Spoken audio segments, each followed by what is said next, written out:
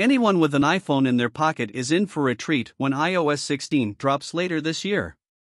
The latest version of Apple's mobile operating system was teased at the annual WWDC conference, so there's plenty of time to digest what's new before it gets beamed to your handset. The lock screen has been totally redesigned in iOS 16, moving notifications to the bottom of the screen to make more room for your images. For the first time, widgets are supported here, allowing you to display weather information, calendar events, or AirPods battery level without first unlocking the phone. Messages can now be undone by pressing the message bubble repeatedly. In iOS 16, you'll now be able to edit messages after they've been delivered. The software supports SharePlay, so you may watch a video alongside your pals.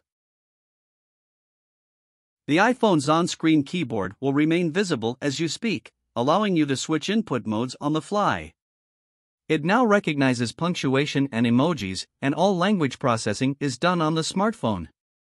The iPhone's neural engine will be used for text identification in videos as well.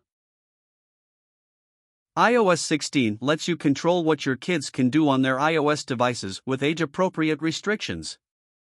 If you set a timer for 10 minutes, you'll be able to extend the timer through the Messages app. A family checklist can remind you to monitor what parental controls are active and deactivate or raise limits as your children get older. iCloud Shared Photo Library lets you share photos with family members. Apple has also added a switch for sharing directly into the Camera app. All members of a shared photo library have equal access to edits, favorites, and deletes. The Home app has been redesigned to put the entire home on a single, scrollable screen. Categories now sit at the top of the screen, giving one-tap access to security devices, heating/cooling, and lights. The Home app is available across the iPhone, iPad, and Mac, but the biggest visual changes can be found on iPhone. When it first arrived, CarPlay was designed for the horizontal infotainment screens most car makers were using, but now vertical layouts are more common, and digital dashboards have all but replaced physical instrument clusters. Apple demoed a handful of different layouts, mixing minimal and modern with traditional dashboards. Widgets are also making an appearance, in similar manner to complications on the Apple Watch.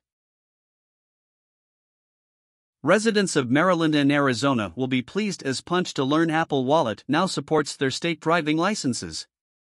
Apple Pay Later lets you split a larger payment into 4 equal ones that are then paid back over 6 weeks, with 0 interest.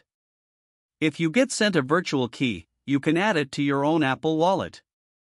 Digital keys are now easier to share, with messages and mail support along with third-party integrations including WhatsApp. The virtual aerial view works in light and dark themes, and can be used by developers to better point users towards rental scooters, taxi pickups, and package drop-offs. Apple is really putting the work in on its 3D maps this year, with coverage being rolled out to Las Vegas and Chicago as well as other major cities. This is one of those useful, but we hope you never need to use it features.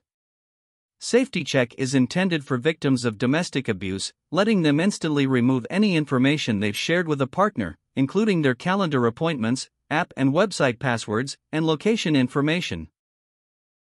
You'll be able to personalize spatial audio using your iPhone's TrueDepth camera to scan your room.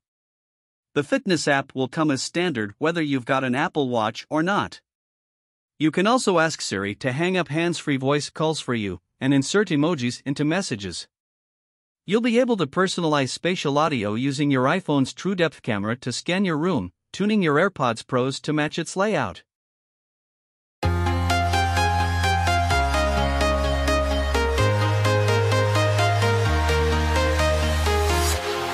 walking alone, the streets are empty.